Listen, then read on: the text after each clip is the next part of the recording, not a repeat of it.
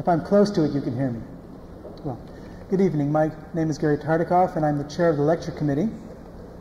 Tonight we have Eleanor Gaydon, who is a graduate of the University of Chicago with a specialization in the field of that's India's art and religion. Eleanor is taught at the School of Divinity at Harvard University and currently is teaching at the School of Arts and Crafts, California College of Arts and Crafts in Oakland. Many of you have had a chance to see her book. If you haven't, you may want to see it on the back table, The Once and Future Goddess. And she's also a very dear friend of mine. So I hope you'll welcome Eleanor Gaydon.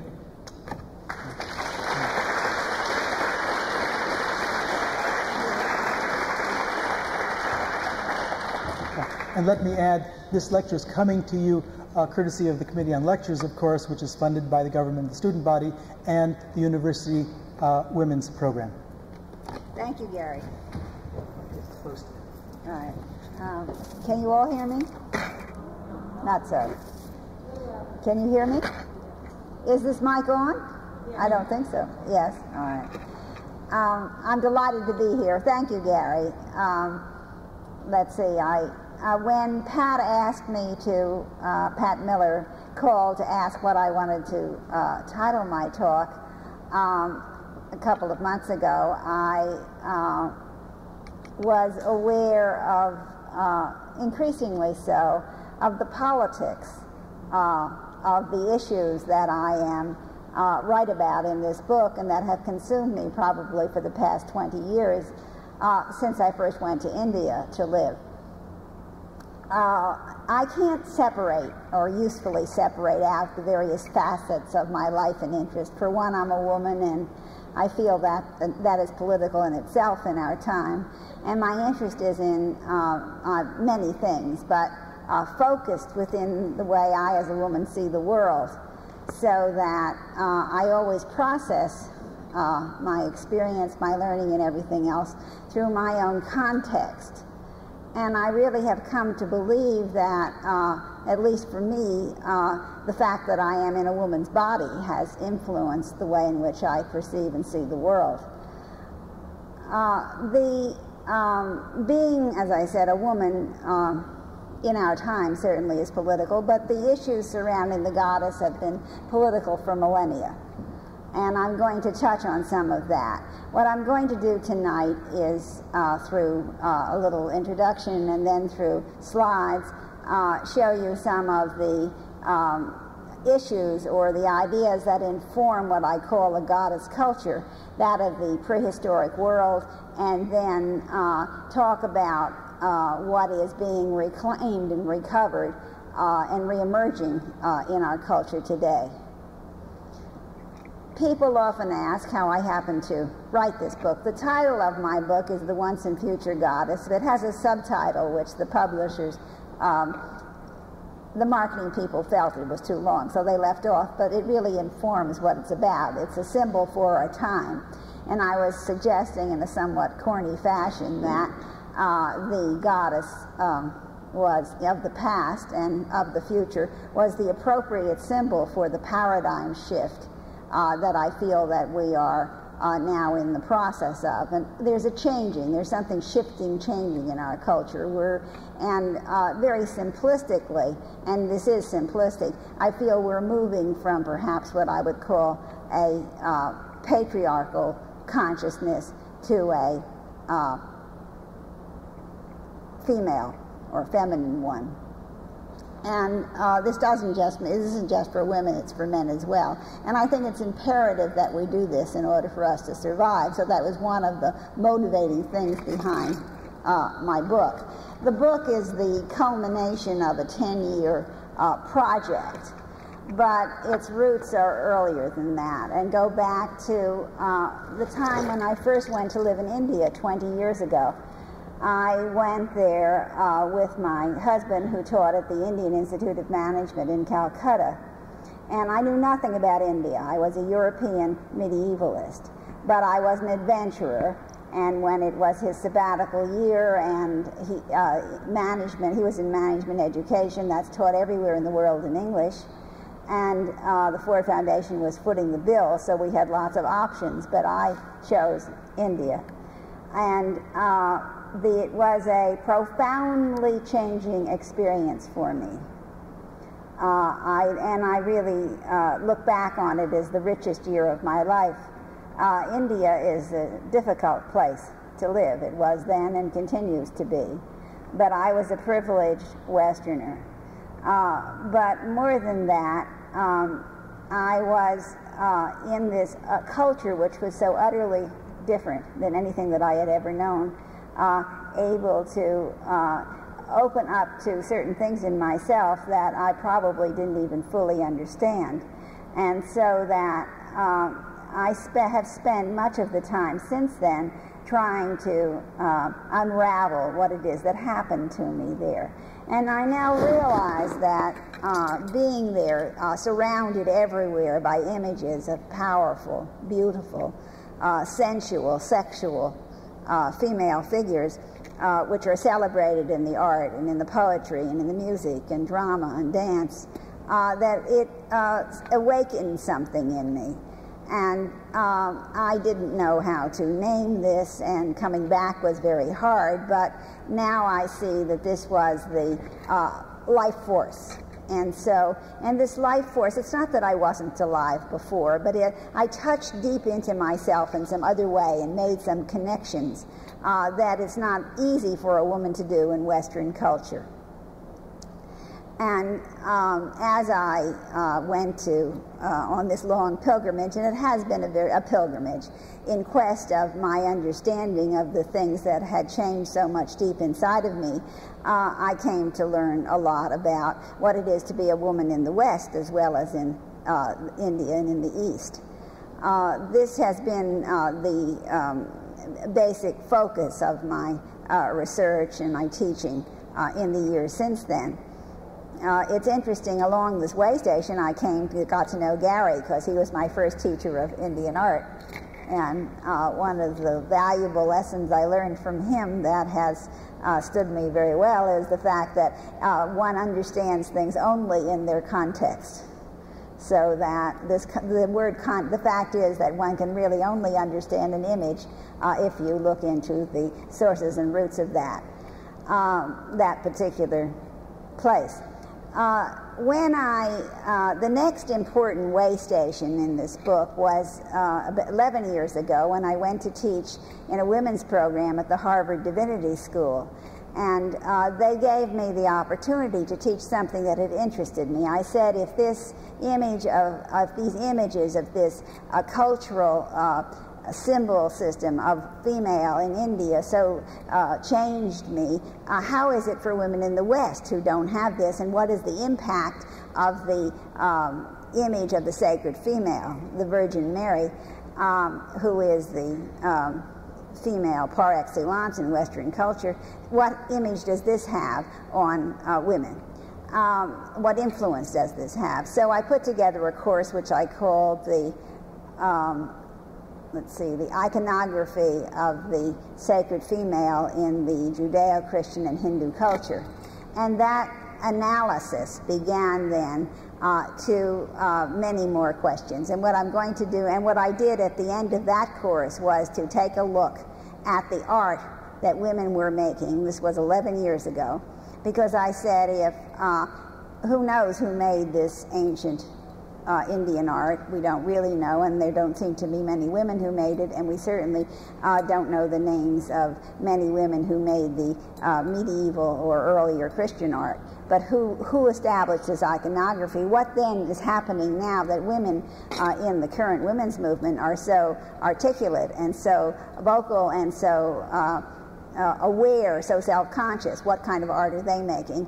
And as I had never seen any of this art, which then was called feminist art, and the best example of this is Judy Chicago's work, or the best known one. There are many hundreds and thousands of women do this kind of work, which in some way gives visual expression to some sense of inner meaning for them.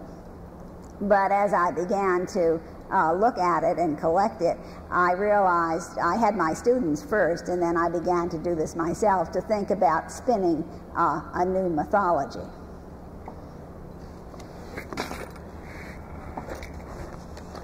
I'm going to read you just a little bit from the book before, and then I'm going to tell my story through pictures. When I tell people I'm writing about the goddess, they inevitably ask which one. While the goddess has indeed had many names and many manifestations throughout human history, ultimately she is one supreme reality.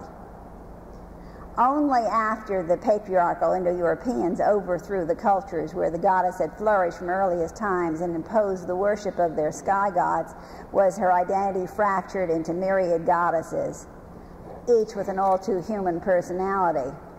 And we know these goddesses best from Greek and Roman mythology. But I'm also speaking of the goddess not just as a divine force, but also as a metaphor and symbol for sacred female, and for some changes that are taking place in our culture.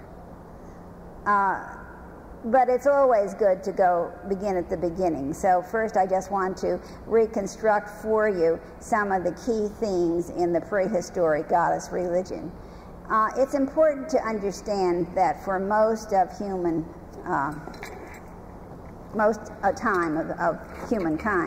that people worshipped a female divine figure. Not only and continue, primal peoples and many other third world peoples continue to do so today. The accumulating archaeological evidence affirms overwhelmingly that prehistoric peoples worshipped a female deity.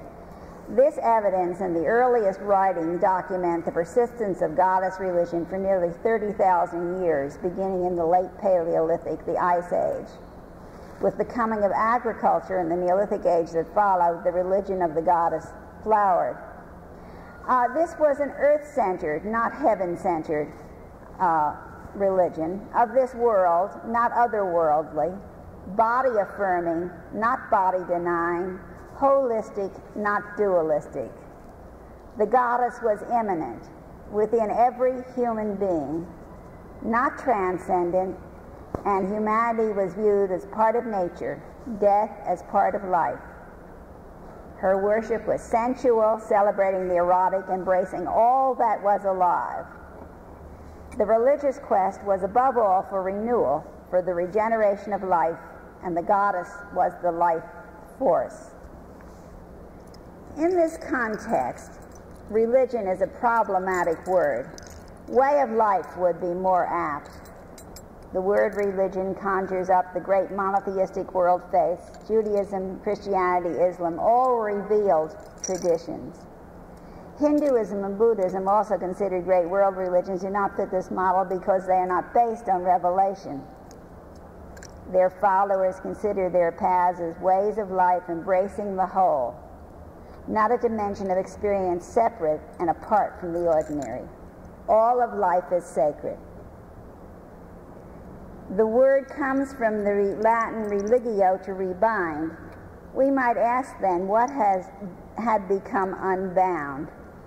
Before the onslaught of patriarchy and the suppression of the goddess, all that lived was bound into a sacred fabric, the larger web of the life force, part of the whole. All were responsible to each other and responsible for the ongoing rhythms of life. Death and rebirth. Humankind, women equally with men, animals and plants, rocks and rivers, the planet Earth and its atmosphere. This integration of the whole has never been achieved in monotheistic religions. Rather, they have led us to an ever-accelerating severance of nature from culture, bringing us in the late 20th century to the brink of species and planet annihilation.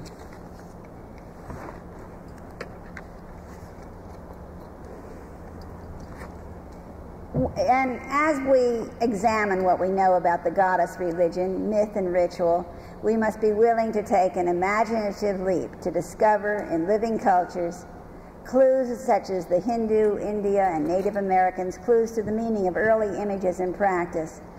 Working with the fragmentary archaeological evidence now being unearthed is like trying to piece together a gargantuan jigsaw puzzle in which some of the pieces are lost and others broken, and there is no picture to show what the completed puzzle looks like. but the surviving evidence for the worship of a female deity is overwhelming. We will use the art and artifacts as key to our reconstruction. These are tangible records of human experience, meditations on the mystery of the source of our being. The noted historian of religion, Marcia Eliade, tells us that symbolic thinking is an essential part of human nature, coming before language and discursive reasoning. Images, symbols, and myths respond to a need and fill a function, bringing to light the deepest aspects of reality which defy any other means of knowledge. I'm going to repeat that because that's what I believe, that we can only really know what we can image, and that's why the surviving evidence of prehistoric cultures is so important.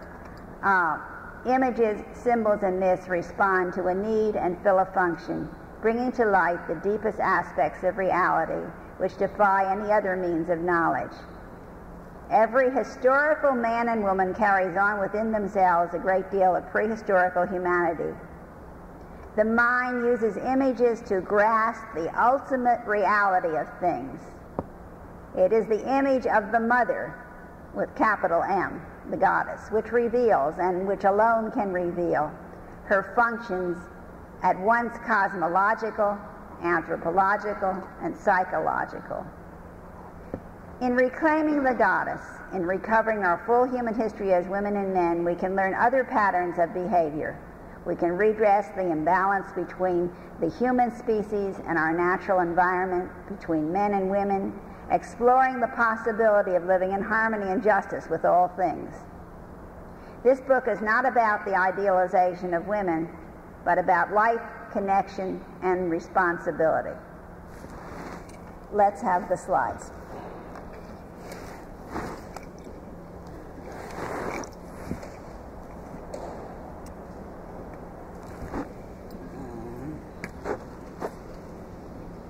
Gary, I'm sorry, I didn't check out how I was to operate here. Is there a light? Okay, I don't really need a light, but how do I push the slides forward? Oh, I don't, you're going to do it. I'm going to do them. Okay, all right. Just want to see right now. Okay. Let's skip the one on the right and go on to on my right. No, I want the one on the other. I'm sorry, that one, Gary. Okay, let's start here. It's always useful to begin in the beginning, and I'm going back now to the late Paleolithic, some 35,000 years ago, when human beings were just like we are now. Modern man, Homo sapiens, wise man, was fully evolved, and they had the same brain capacity, the same physical capability, the same ability to think symbolically and to form community and to bond. Like us, they must have wondered, speculated about the meaning of life and death. They understood the earth as the source of all life and ground of being. They looked around them. They were hunters and gatherers with highly skilled powers of observation, looking around them in their community at the women. They noticed the life process in a woman's body of menstruation, pregnancy, childbirth, lactation. And by analogy, they imaged the earth as a great womb out of which all life came and to which life returned at death, only to be reborn. They created these small votive images. More than 200 of them have been found. This is the Earth Mother of Willendorf. Willendorf is in Austria, and she was found about 100 years ago. She's carved from limestone and is about 4.5 inches in size. Just the right size to hold in a clasping hand. You'll notice that she doesn't have any face. This is not a specific woman. This is generic sacred female. Those parts of her body that have to do with procreation have been exaggerated, but this is not, as reviewers have often said, a fertility fetish. It's neither for an individual woman's fertility nor is a fetish which is put down. This was a sacred icon. These small votive objects, images, were found at the dwelling places. The other great art of the late Paleolithic are the wonderful animal paintings on the cave walls, but those were their cathedrals. They were in sanctuaries deep inside the womb of the mother. But in the places where they lived, and they didn't live in the caves, they lived either in rock shelters, sometimes at the entrance of caves, or in the open field around a hearth. Often they lived in places that were on hills with a good view. They needed a water supply, and they wanted to be able to see the animals, the great herds that would come as the seasons of the year changed.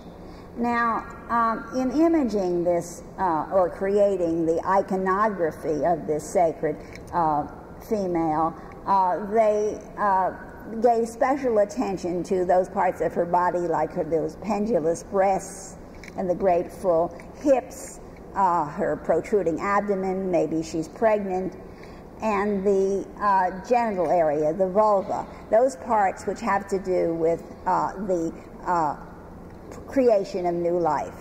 The vulva is called the sacred triangle and should be understood as the threshold from which life emerged. Notice that she has no feet. She was intended to be set into the soft earth and to be worshipped, and her hands are just spindly as they cross over her bosom. They weren't important, the hands or feet.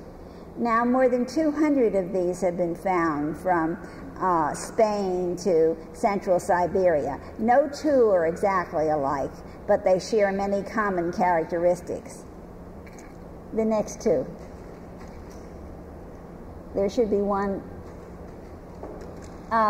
This is the Earth Mother of Locelle. This is from France. From south-central France, and she is the only one of these Earth Mothers from the late Paleolithic that's carved in situ. That is, she's carved on the face of a rock shelter. If you can imagine, the rock shelter is the entrance to a sanctuary. There are other objects, other sacred images are carved on the wall, and lots of artifacts, which were votive objects, were found on the floors. She's carved right over the entrance, like the portal to a great cathedral. You can imagine this is equivalent to, perhaps, to the image of Christ in majesty, a chart. Again, she has the same characteristics as Willendorf, the exaggerated parts of her body that have to do with procreation, but in addition, she's holding a notched bison horn in her hand. This is notched with 13 notches, and this may be one of the earliest calendars. These people had a lunar calendar, 13 lunar months in the year. But also, this may have to do with the 13 months of the menstrual cycle. And perhaps the keeping track of the menstrual cycle was the first calendar. There is some connection between women's menstrual cycle and the phases of the moon. Notice that the bison horn is moon-shaped. Women still today who live together often menstruate, have their periods in cycle together, and perhaps in an earlier time it's speculated that all women in a community would have menstruated together, and perhaps in rhythm with the phases of the moon. The cyclical aspect of women's life process puts them in touch with cosmic time. There is some connection between the natural rhythms in a woman's body and the cycles of the moon and the tides. This is a memory of something that's very, very ancient in humankind. Both Willendorf and Lozel are marked with red pigmented earth, red ochre, and this is used in all parts of the world in burial practices and other places, and symbolizes blood, the life fluid. Next. The omnipresent sign on the cave walls is this vulva sign. The French archaeologist Leroy Gruon, among others, has documented all of the carving, engraving, and painting on all of the caves in France. And this, and here is a from the book by the science writer Alexander Marshak, are a selection of the various forms that they take. Now, I want you to stretch your mind a little, perhaps bend your imagination to really put aside whatever even limited or inklings you would have of any titillation about the fact that this is the female genitalia, which in our culture is often something that is not only denigrated but made trivialized. This was important sacred business. Now, it's not easy to know what it is that this meant. Again, coming back to the context. Marshak, whose drawings, these are from his book, spent 20 years trying to understand some patterns, trying to look for patterns in the marks that he found both on the cave walls and on the portable art that he found at these dwelling sites. And he came up with some very interesting observations or connections. Let's have the next two. No, there should be something else on the other side. Yeah, well, no, this one on the right was right, but on that one, no, there should be another. Let's try. Oh, that one I want. Okay. What you see on my left is from it's engraving and painting from a cave in 17,000 years ago in Spain, and on the right, that is my right, but your left, is a painting on a wall from a tribal house in India, a contemporary one done sometime in the 70s. What Marshak concluded was that these one way of understanding what these signs meant was to look at associated symbols, and there you see growing up among the vulva signs is a plant form. This wasn't always recognizable, but we have as a plant, some of the archaeologists who first worked on this, or the prehistorians, thought of it as a weapon, but it doesn't look, I mean, it's the wrong direction for a weapon. So when we think then of that, the association of the vulva signs and the plant confirm its meaning as the threshold out of which life comes. And when we look at the modern painting symbol from India, we find again that in this sacred triangle there is a plant is emerging. So for these early people, there was a great reverence and respect for the female and the life-giving process. Their religion was about the continuity of life itself. Next two. All right, Gary. Anyway, the one that the small amulet that you see there on your right is from the Holy Land. This is the goddess Astarte, and you'll notice this was made probably about the year 1200. And in the symbol system of that time, we don't need to say anything else about her sacred nature except to give her a pretty face and a hairdo, and small breasts, a navel, and then a very prominent sacred triangle. Can we have the next one on the right? We're back in India again, and we're looking at a carving, a bas-relief from a goddess temple from the 10th century, and see there two holy men are worshiping at the yoni, which is the Sanskrit term for the sacred triangle of the goddess. On the left is a painting from an 18th century painting from Rajasthan of a yantra, that is a sacred diagram used as a meditation aid, which again shows the downward pointing triangle, this time set on a lotus leaf. The lotus is the seat of the gods and goddesses. It's a cosmic diagram open to the four directions. And in the center is the bindu, which is the seed of life. All right, let's continue. In the Neolithic age which followed, which was the Paleolithic is the Old Stone Age, and there was a shift then to from hunting and gathering to agriculture. And in the beginning it was just a simple horticultural, and then in time they totally into subsistence agriculture.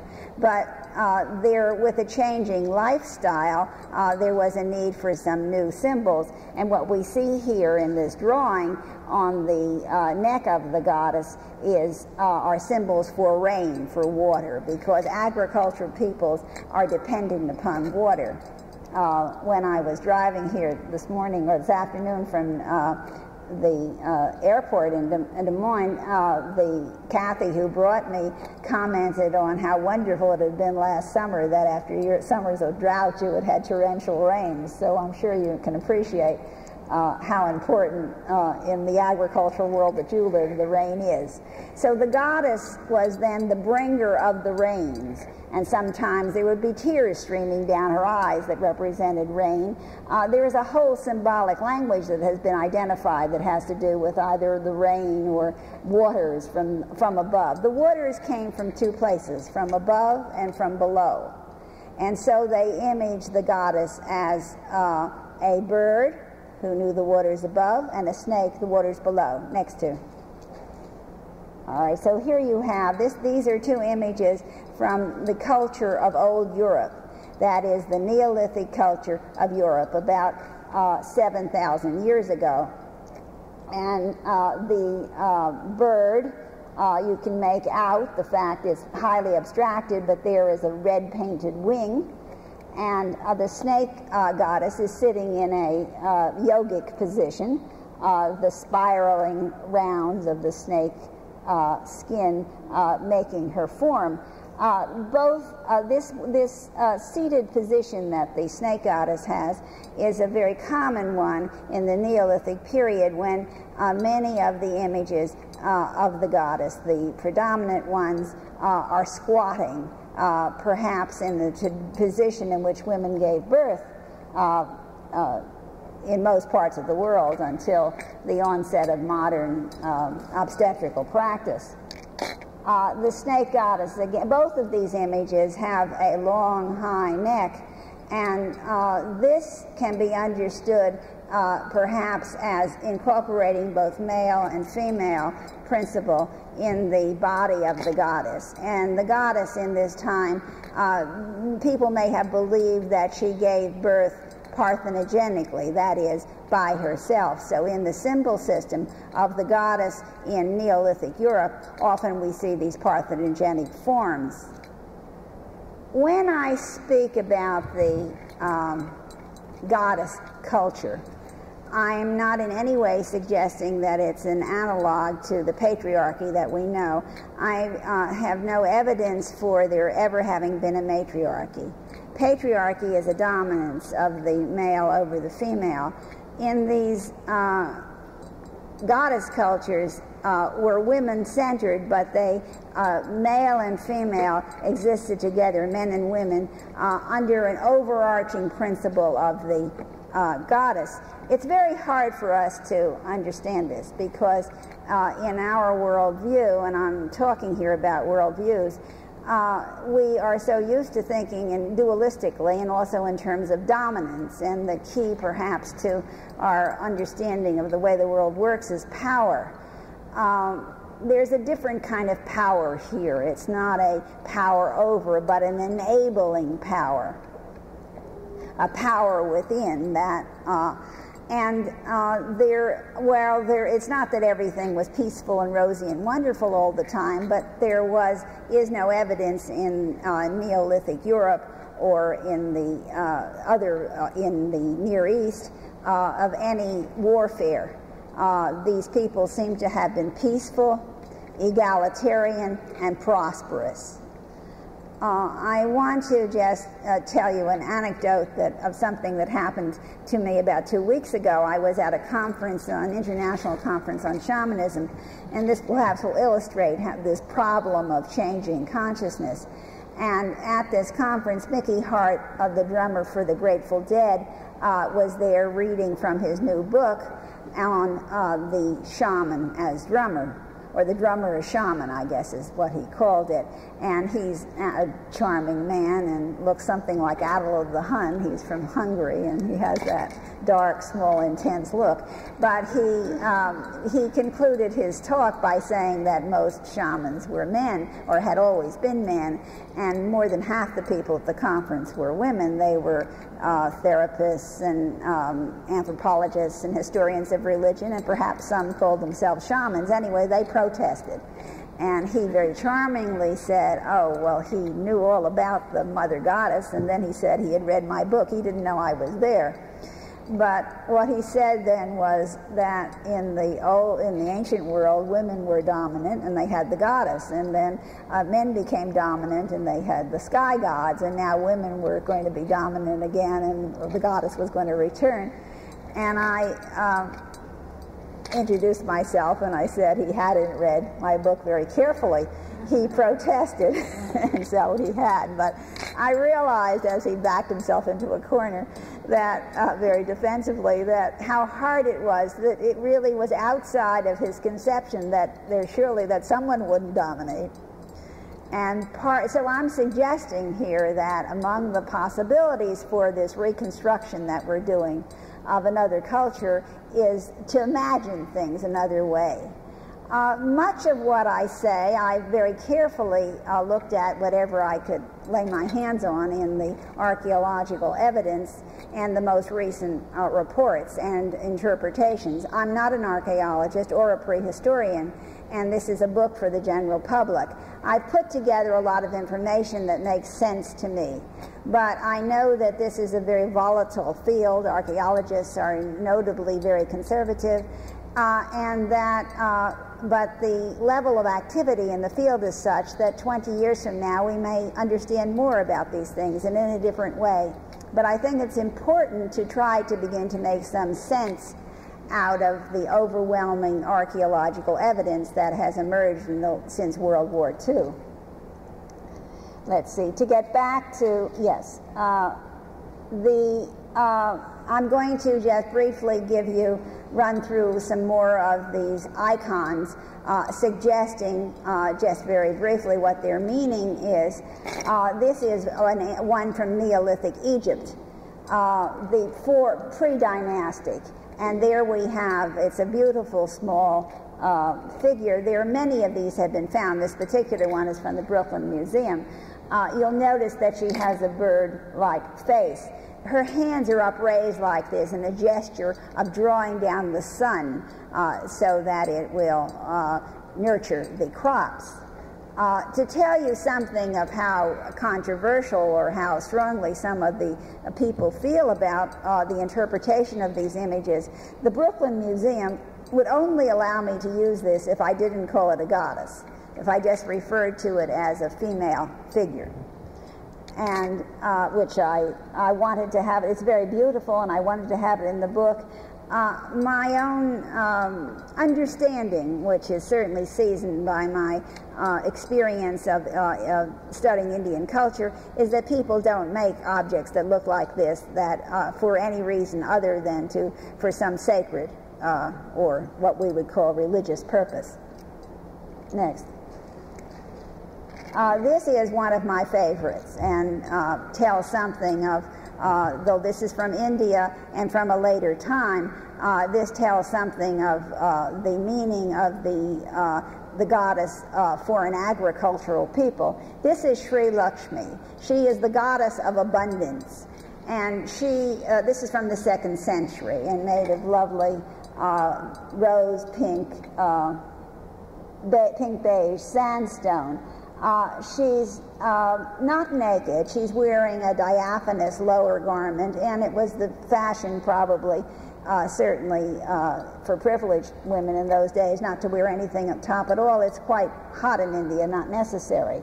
Her countenance, her face is very sweet, her expression, and she is holding with one hand, she's cupping a full round breast. In Indian poetry, we often hear that the woman's breast is likened to a full round pot of water.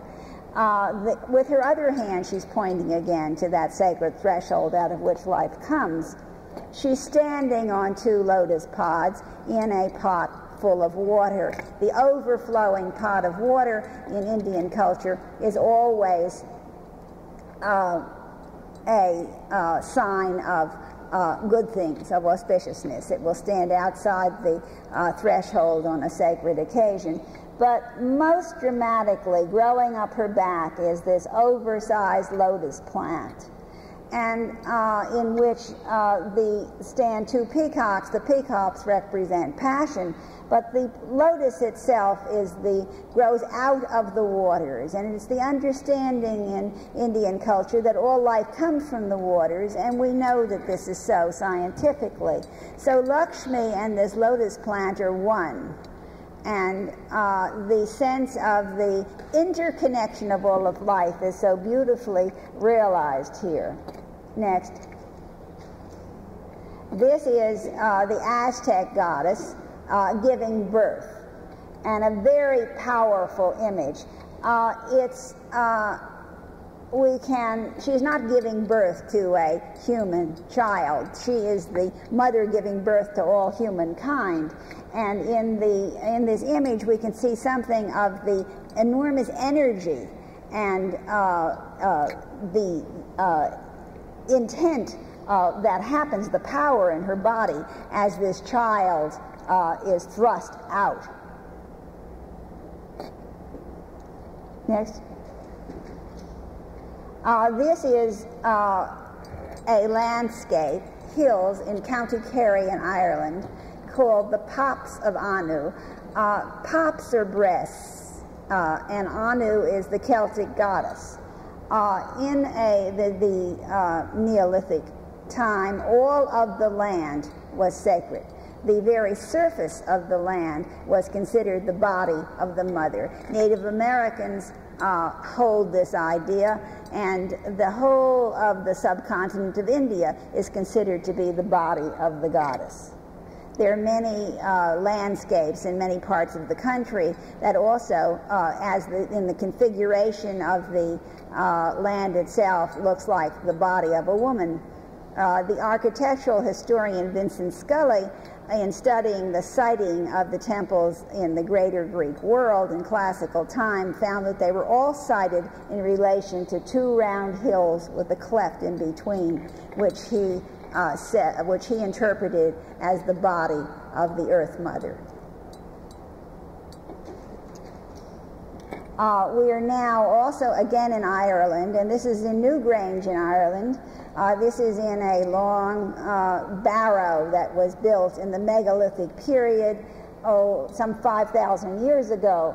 And here you see the light coming in. This happens only one day of the year. That is at the time of the winter solstice in December. And at that time, the light goes into the long barrow and illuminates the triple spiral that you see there.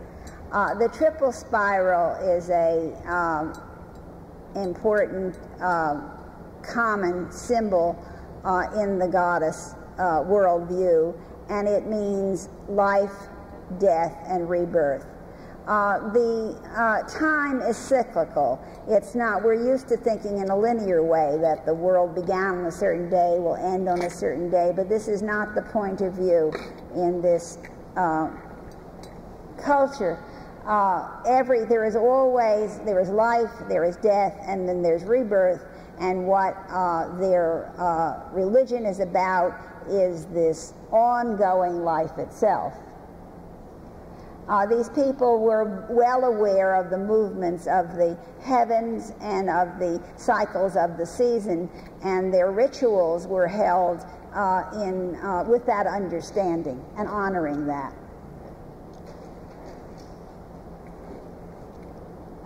Another important associative symbol of the goddess was the snake. Again, the snake which sheds its skin, that's life, death, and rebirth. And here we have the Minoan snake goddess holding two snakes. Or this may be the priestess sitting in for the goddess. Her eyes are bulging. She probably is in trance.